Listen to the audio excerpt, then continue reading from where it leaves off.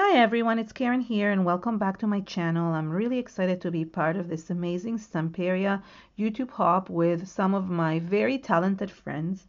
And here I am creating a panel.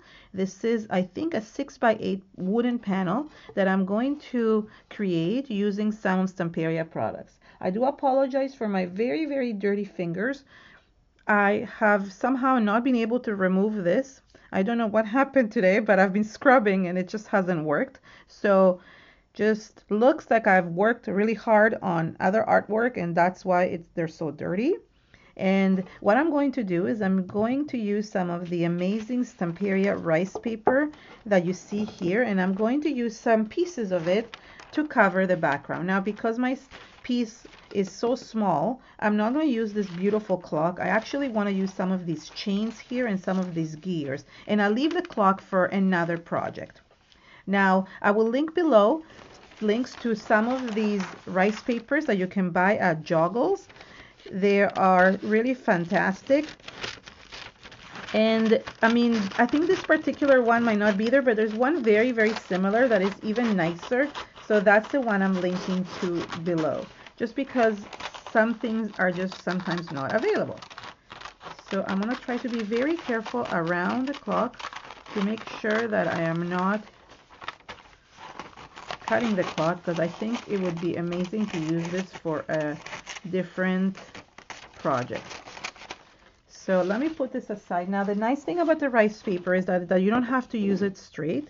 You could use it and cut pieces of it in different and glue them in different directions. I do love these chains and this key over here, so that's going to definitely be here.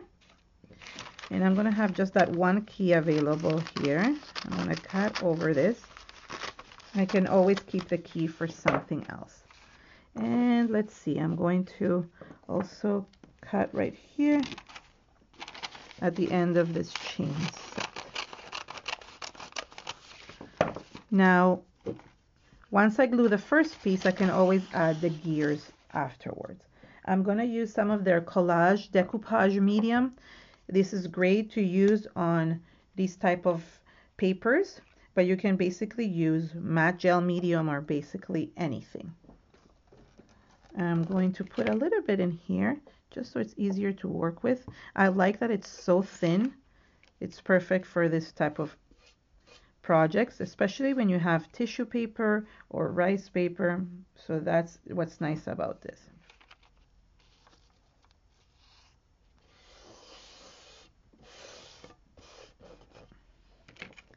And you always want to seal your paper with either gel or collage medium or basically anything. You want to make sure that it's sealed. That way it doesn't get ruined when you're using other products. Now I really want to use these gears. I'm thinking I will add them over here. The nice thing about collage paper, you can really add it anywhere and it just looks really good. Oh wait, actually maybe I should add it, oh no, maybe I'll add it over here.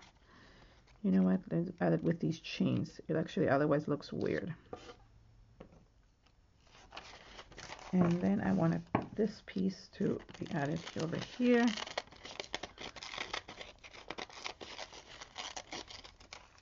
So I don't want to cover the key, but I do want to add these gears over here.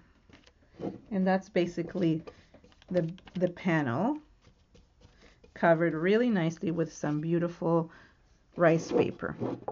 I let the background dry, and then I decided that instead of adding tissue paper on the edges, I am going to use paint instead. I think it will frame it really nicely and it makes it a little bit easier as well. For the center, which I want to be the focal point, I want to use this stencil. This is the mechanical heart stencil from Stamperia. And I'm going to basically add it here in the center. And what I want to do is I want to basically secure it to the background. So I'm using some microsport tape just so it doesn't get ruined. That way, when I remove it, I am it doesn't ruin the paper in the back. To create the heart, I'm going to use some Crackle paste. I just think this will give it a very cool effect. I'm going to run it over the stencil.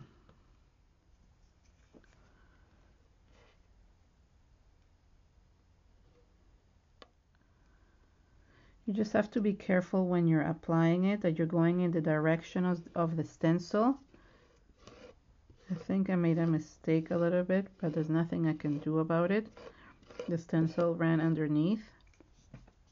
That's okay. It happens. Now I'm carefully going to remove the tape.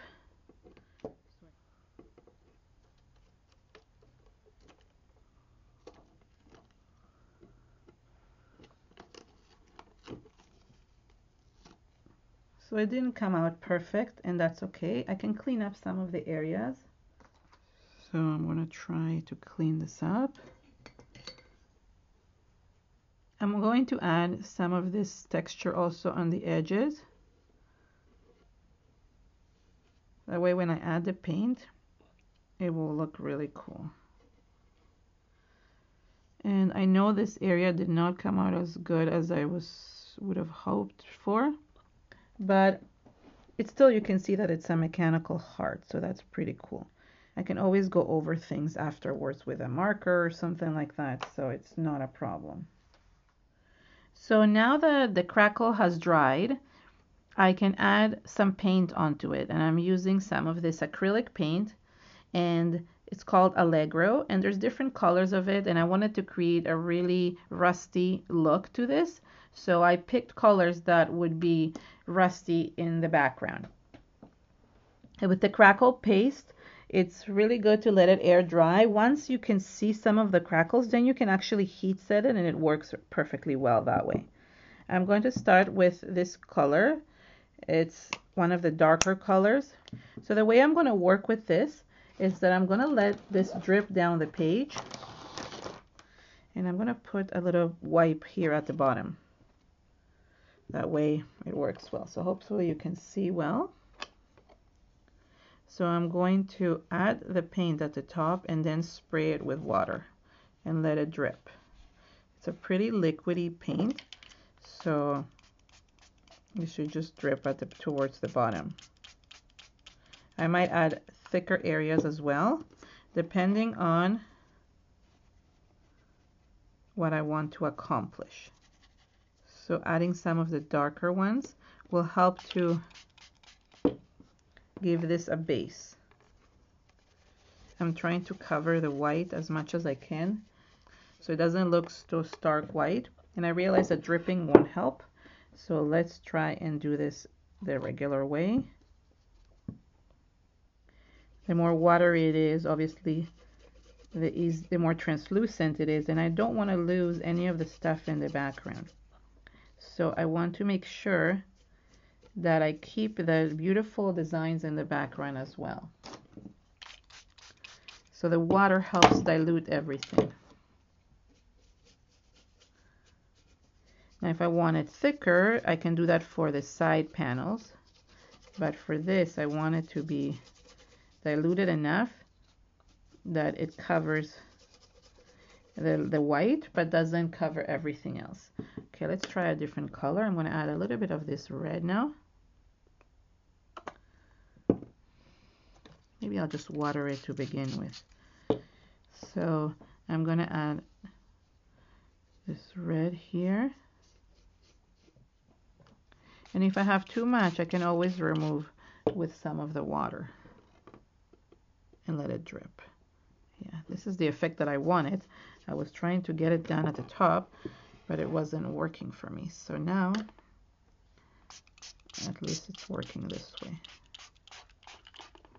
There we go.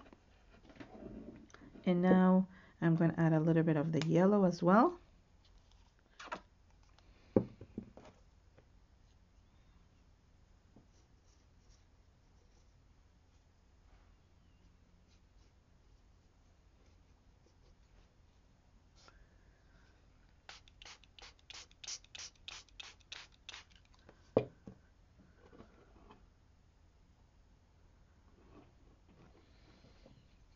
and now it's the colors are starting to form. This is like the idea of having it rusty, having it look rusty. So I'm using the paints to make this look very rusty. And this is where I can use some of the paint to kind of hide the mistakes.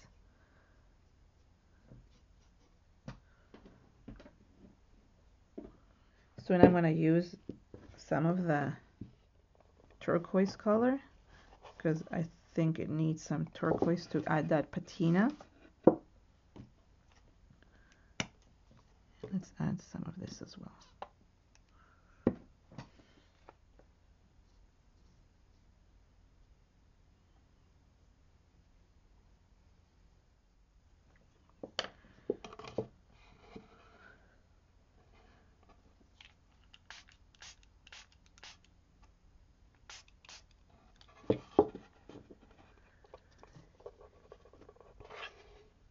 Okay, so I just need to move this stuff around. I need to create that effect everywhere.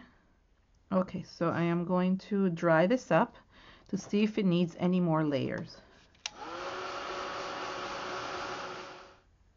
So now I'm going to add a little bit more just because everything was too wet and I couldn't like add the shadows and the light. So this is important to just do that once things are a little bit dry. And I do want to still fix some of the areas where the mistakes happened with the stencil. It's just a key to blend them in so it doesn't look like anything was there. Some areas obviously I can't fix, but that's the nice thing with mixed media. You can fix most of it. So I want to add a little bit of the darker color here at the edges, and I'm going to paint the dark color also around the edges here as well. So I'm just going to show you. I'm just going to do the dark one here, and you can always add a little bit of the other one as well to kind of mix it and create that nice rusty look. So I'm mixing the reddish color with the darker color as well, and you can basically make the panel look all the same everywhere. So I'm going to show you here.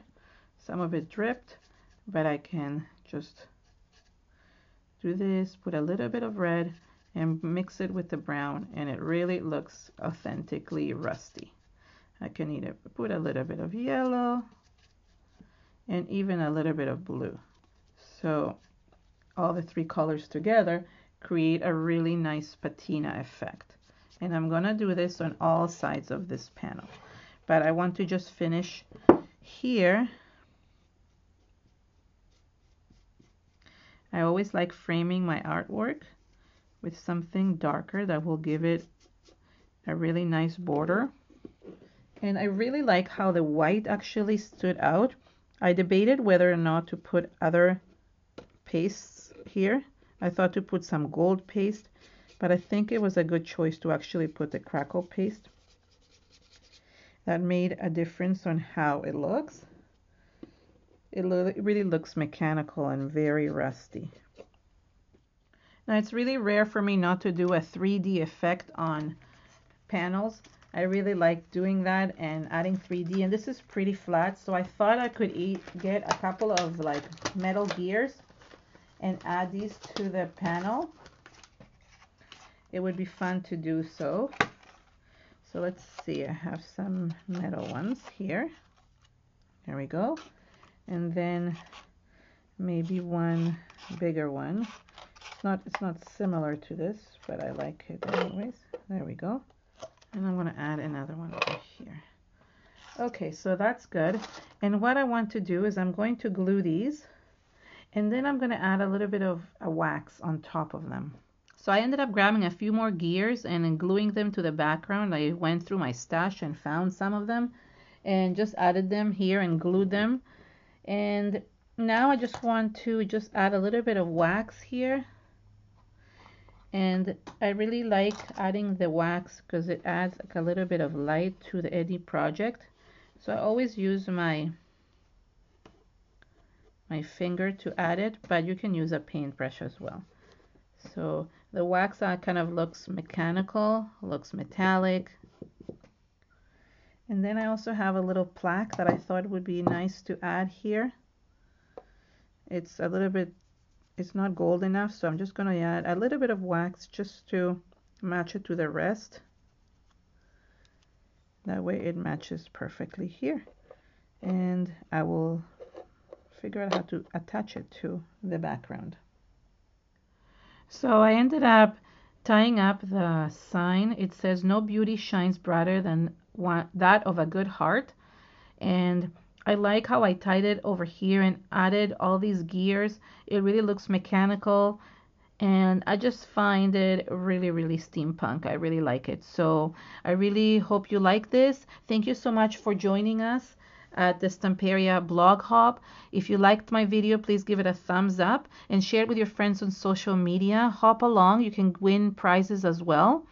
And just hop along to the next person, which is linked at the end of this video. Thank you so much and have an amazing day. Bye.